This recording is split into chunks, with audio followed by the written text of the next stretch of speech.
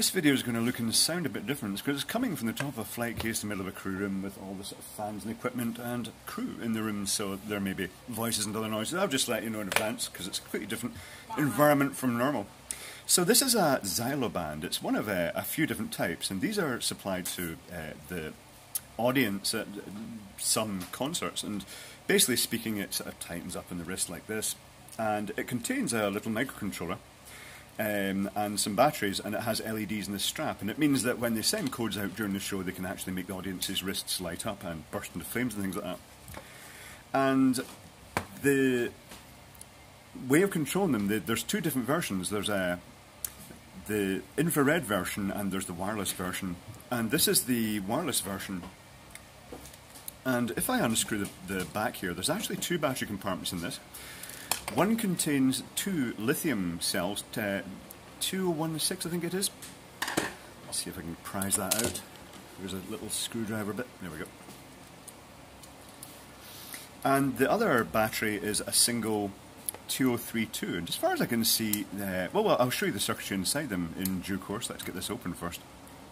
Not particularly easy to go open, there we go. So that's one large cell, and then if I prise this one out, is this going to come out easily? Yeah. That contains the two, are they 2016? Yes, 2016. So there's one 2032 and two 2016. I think the 2016 are for the LEDs, and the 2032 is probably just to control the processor in this. So let's take a look inside.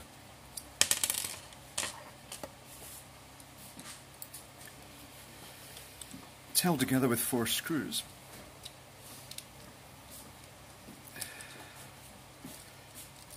And that should reveal the circuit board. I'm not 100% sure where how the LEDs are wired, but we'll find that out when I open it, I guess.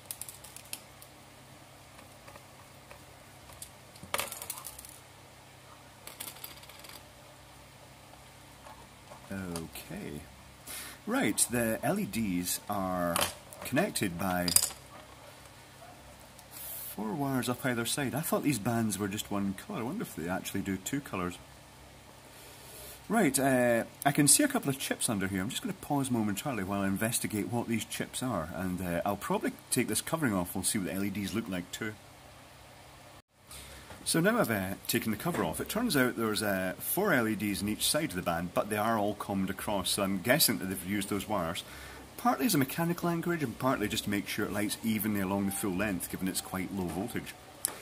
The chips are a small RF receiver chip, which is a generic unit 43621.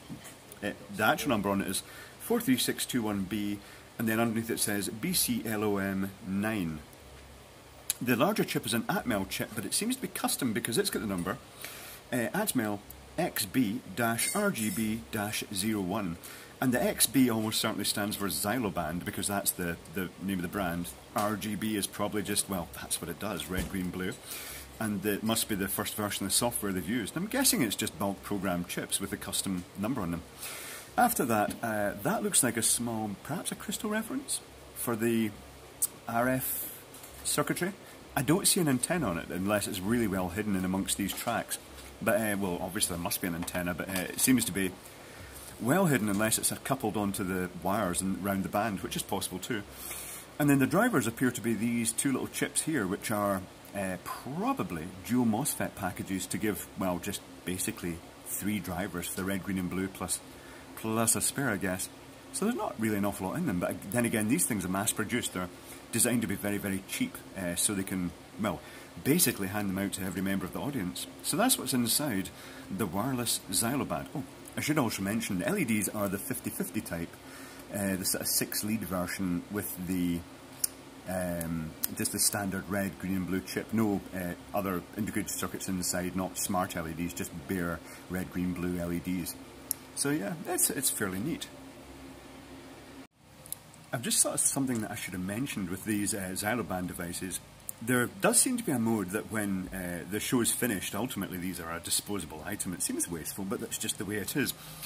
But there seems to be a mode that on some of the band systems, I'm not sure if Xylo Band's the only company that makes these, but some of them, they send a end of concert sort of control signal, and it just puts it into colour change mode, and it will literally then just change through the colours or do sort of various effects until the batteries run flat. But if I stick the batteries back in this, it just does nothing. It really needs that control code to do something. And I'm guessing that since these have been around for a while, that there must be websites on the internet that people have probably reverse engineered the protocol, maybe even taken one of these units in and tapped off with a sort of maybe a wee data logger or something, just to analyse what codes are being sent to these. But I'm guessing that there must probably be a website somewhere on the internet that shows the sort of protocols used to actually control these.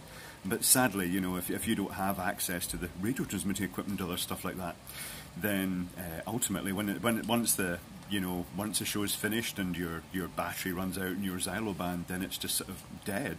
So it does seem wasteful, but you know, it's just the way these things operate.